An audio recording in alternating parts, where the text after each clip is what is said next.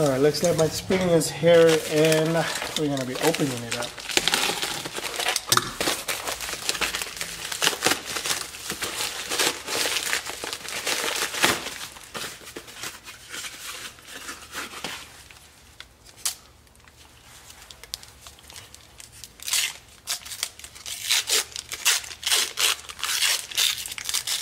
If you're wondering what this spring is for, it's meant to get rid of the vague clutch feel of the Z or any G car with a manual transmission, because from the manufacturer, these cars have a very vague engagement point. With it installed, it will give the pedal a more progressive feel where you feel the clutch more and more as you raise the clutch pedal towards the resting point. But most importantly, it'll get rid of the second and the third gear hesitation when you pick up. Also, it will also help with any needless clutch slipping while trying to find your engagement point with your feet. And if you're wondering where you could find this thing, you could simply just go to any Nissan or Z forum and find the user Jsolo. You can also find him on eBay by simply typing 370Z clutch helper spring or G37 clutch helper spring, and he'll probably pop up.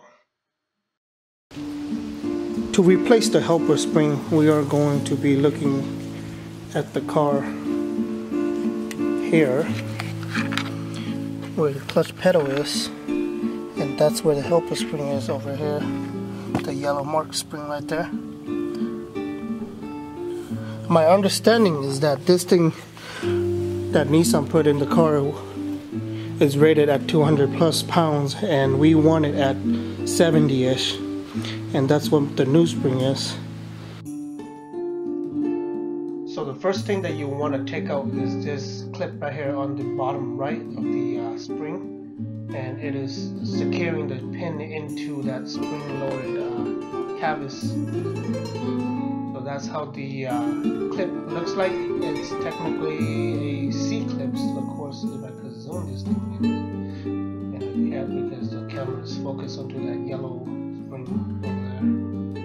So with the clips out, the next thing you want to do is to use your needle nose, the side of it anyways, to push the spring out. So I can use the needle nose on the other side to pull it out. So with one hand I'm going to use to push the clutch pedal back, and then the other hand I'm going to use the needle nose to pull the pin out. With the pin out, then you're just going to have to pull the spring assembly like that. Once the spring assembly is out, then you just reassemble it with the new spring with the top in the center like that.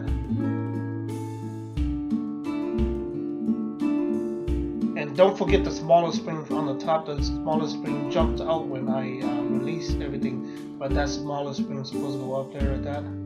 So push the clutch back so that you can load the new spring in there. The new spring will hesitate to go because of the amount of force that it is pushing out. So what I do is I use a screwdriver to lift it up and load it into place.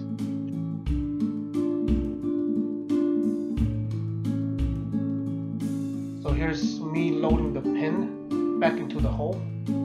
And this thing is really tricky because when I take it out, I kind of mess or like leave some texture onto the pin, so it's harder for the pin to slide back in. But here I'm using two needle nose.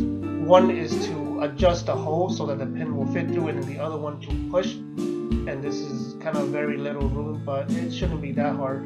Just have patience and wiggle it here and there a little bit, here and there. Push the pedal if you have to. Pushing the pedal will loosen up the spring a little. Having less force working against you will probably help you more.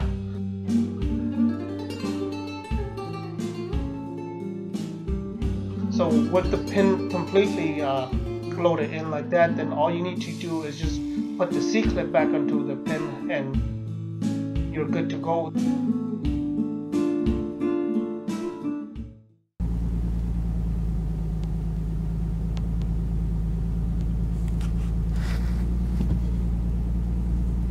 Definitely pick up better.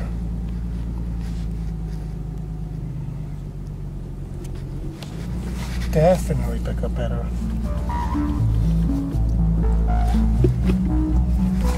Okay, reverse.